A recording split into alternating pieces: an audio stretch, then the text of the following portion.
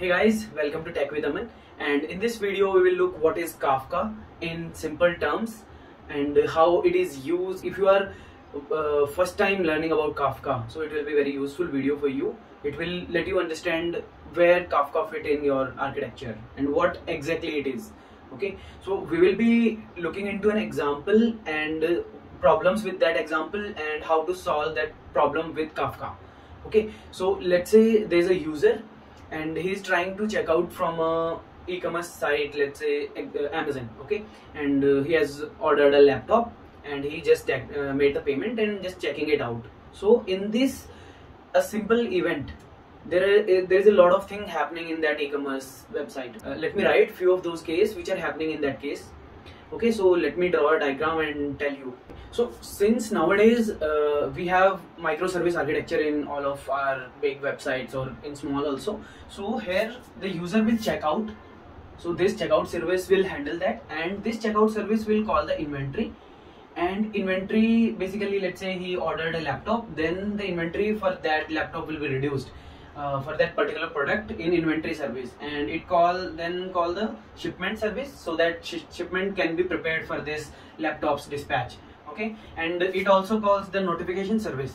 So notification service, let's say user will be notified for a SMS or an email, and it also calls the recommendation service, so that this kind of product can also be recommended to this user. Okay, so this is the whole flow, and here we are, let's say we are using APIs. We are using APIs, REST APIs to communicate this information, and the problem here is first these services will take some time. Let's say it is adding a latency of 50 milliseconds, 30 milliseconds, 40 milliseconds, and let's say this is taking less, so it is 20 milliseconds. So we are adding a 140 second of latency to this service itself. So it will be 140 millisecond latency will be added to this checkout service because it is calling all of these services. And second problem will be like there will be hundreds of these kind of event. Okay, let's say we also draw a delivery event here. So this is delivery. Okay, so in case of delivery also these kind of events will happen. So delivery will also mark the shipment that this shipment has been done. It will also send the notification. It will also call some other service. No, let's say not calling the recommendation service, but as you can see, like there will be hundreds of these kind of events, and these things will become a mesh. Okay, so we are doing a very small change in this. Let's say what we are doing is let's remove this API and okay, so I have removed these APIs, and what I am doing is I am placing a producer. Let's write it P. So I am placing a producer here. So whenever an event happens, this producer will push this event to this broker. It is not doing anything else. It is just picking up that event and pushing it into this broker. Similarly for delivery also, we are pushing this event to broker. Okay, and we are placing consumers here. See, in each of the services, this consumer will consume from this broker, and there can be other services also in this mesh. Okay, so this might be a bit confusing, so let me explain. So let's say checkout event happens and the producer push the event to the broker. So this broker will have multiple, you can say, pipes. You can imagine a pipe here. So this is a delivery pipe. Okay, so delivery event will come to this delivery pipe. Okay, and consumers will be connected to this delivery pipe. Similarly, there will be other pipe for this checkout.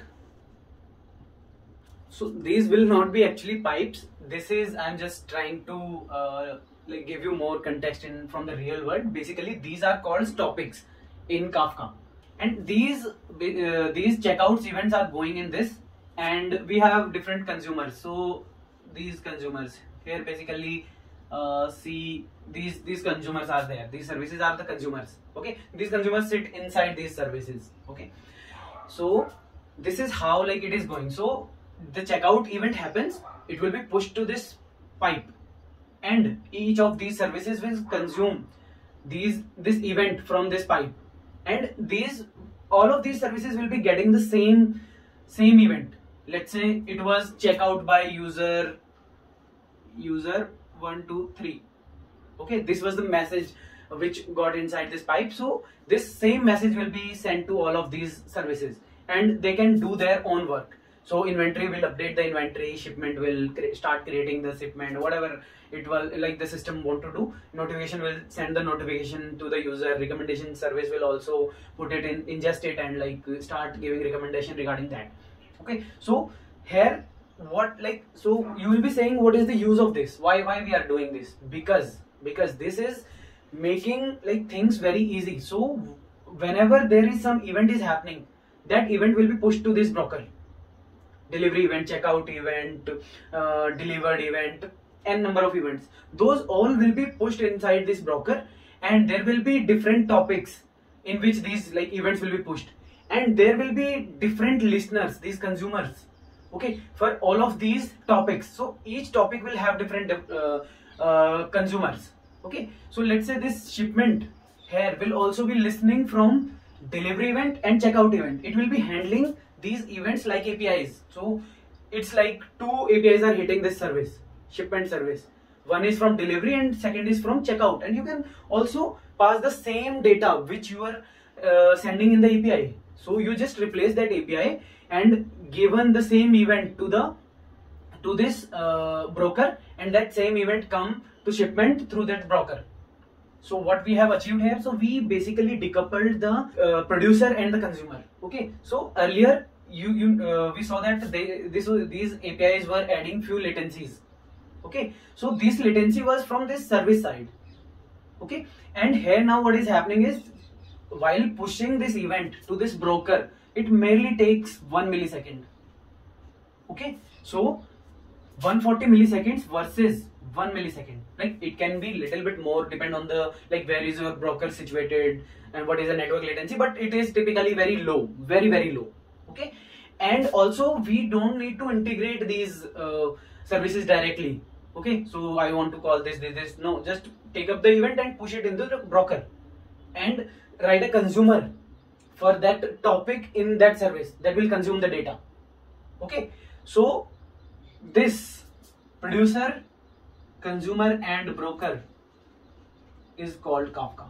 This is what Kafka doing. Okay, so here Kafka is just a piece of software which is running in some server, some let's say Ubuntu machine inside your network, virtual network, or in cloud, where, like however you want to use it. It will be running in basically a machine, and you will be pushing. The producer will be put inside the service which want to publish some event, and consumers will be placed inside the services which want to consume, and these all will be connected to the broker. The service push the event, and that will be delivered very fast to these services so that they can consume them. This is what Kafka do. Okay, so it's very simple. It make your architecture look very simple. I have used it in many services. Like it gives you a lot of control. Your latency is reduced. You can like reprocess these events. Let's say there was some problem with the service and you were not able to ingest some messages. So you go back in that topic and reprocess them. So, and you can also like use this in distributed ways. So let's say you have 5 instances of inventory. For simplicity, let's take 2 instances of inventory. Okay, so there will be 2 consumers. Okay, and this will be connected to this. So you will be wondering like the same event will be pushed to 2 instances of inventory and it will be processed 2 times. No, there is also a concept of consumer groups. So both of these consumers will be a part of a consumer group. Let's say checkout group. Checkout consumer group. Okay, so any consumer which will be part of this checkout consumer group, let's say we have 10 consumers, then all will be getting events from same topic. Okay, so let us visualize this here. So this, let's say this is a consumer group. So this is how it will be happening. C1, C1, C2, C3. Okay, so same event will be sent to that group. So basically we are sending that event to that group, not to the single consumer. That was to visualize you like that there is only one consumer, but that will be sent to a consumer group, and inside consumer group any one of these consumer can like consume these events. Okay, so one event came and let's say it was assigned to C1, so C1 only will get that event, not C2 or C3. This is how it is handled in Kafka. Okay, so I have simplified the diagram. So we have checkout producer, and these are components of Kafka only. So this is checkout producer. There can be multiple producers. Let's say there are 10 instances of the checkout service are running, so each instance will have a producer, and it is pushing the messages into the broker. So this broker is just an intermediate. So this broker is basically Kafka software instance running in some, let's say, Ubuntu machine. Okay, and it also is replicated. You can see multiple instances of the broker. So let's say there are 3 machines which are running this broker, and these are talking to each other also.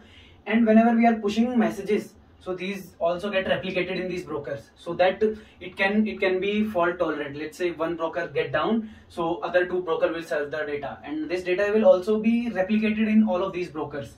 So if you push the message, you can configure that all of the 3 brokers will have this message replicated, or you can configure only 2 broker can have this message replicated. So this is how you can configure the Kafka broker. Okay, and similarly we have different consumers, like listening from a same topic. So each event will go to a different topic. Okay, these event will go to, let's say, checkout topic, and this will be going to delivered topic. And each consumer group, so this is consumer group, there are multiple consumers in a consumer group. I have created a different video on that. I'll link the playlist in description and the I button. So this event get delivered here, the consumer will consume the event, and only one consumer in the consumer group will get that event, and that will process that. Similarly, we have checkout consumer group, and checkout, this will be running in checkout service, and checkout consumer will be consuming events and processing them. So this is how, like, and Kafka is very like, you can publish even millions of the messages to the broker, so it is very high throughput. So you like LinkedIn have tested it for 2 million messages per second, so that is a very high volume of messages. And this was created by LinkedIn to like analyze the clickstream data, and they later made it a open source project, and which is being currently like developed by or like managed by Confluent. Thank you for watching this video. Hope you like it. If you like it, please do like, share and subscribe. It will give me motivation to make more such kind of knowledgeable videos, and like it will also help the YouTube algorithm to suggest this video to similar kind of people. So please do consider that. Thank you.